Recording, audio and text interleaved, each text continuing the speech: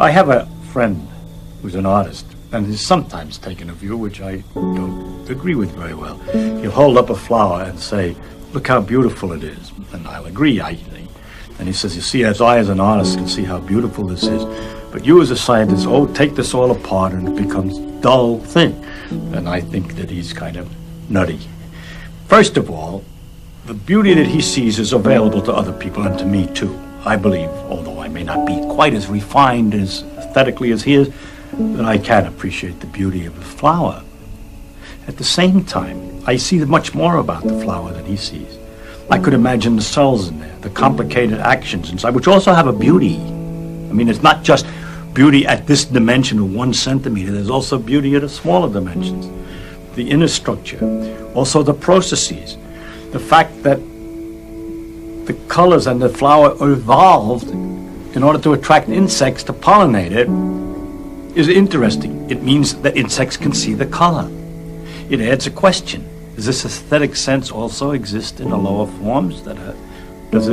Why is it aesthetic? All kinds of interesting questions which the science knowledge only adds to the excitement, the mystery, and the awe of a flower. It only adds. I don't understand how it subtracts.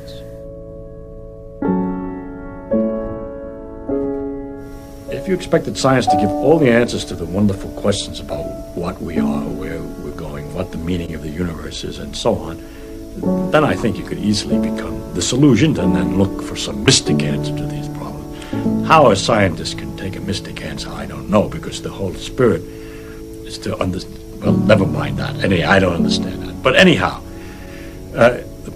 if you think of it, though, the way I think of what we're doing is we're exploring, we're trying to find out as much as we can about the world. People say to me, are you looking for the ultimate laws of physics? No, I'm not. I'm just looking to find out more about the world. And if it turns out there is a simple ultimate law that explains everything, so be it. That would be very nice to discover. If it turns out it's like an onion with millions of layers and we're just sick and tired of looking at the layers, then that's the way it is. But whatever way it comes out, its nature is there and she's going to come out the way she is. And therefore, when we go to investigate it, we shouldn't pre-decide what it is we're trying to do except to find out more about it. You see, one thing is I can live with doubt and uncertainty and not knowing. I think it's much more interesting to live not knowing than to have answers which might be wrong.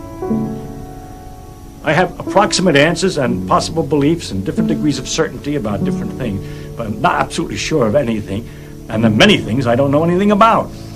But I don't have to know an answer. I don't feel frightened by not knowing things, by being lost in the mysterious universe without having any purpose, which is the way it really is as far as I can tell, possibly.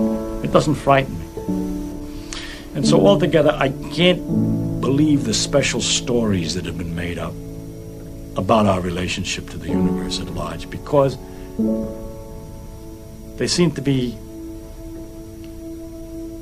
too simple, too connected, too local, too provincial. The earth, he came to the earth. One of the aspects of God came to the earth, mind you.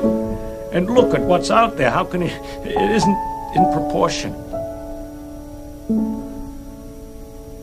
Anyway, it's no use arguing. I can't argue it. I'm just trying to tell you, with the scientific view, well, my father's view, that we should look to see what's true and what may not be true. Once you start doubting, which I think to me is a very fundamental part of my soul, is to doubt and to ask.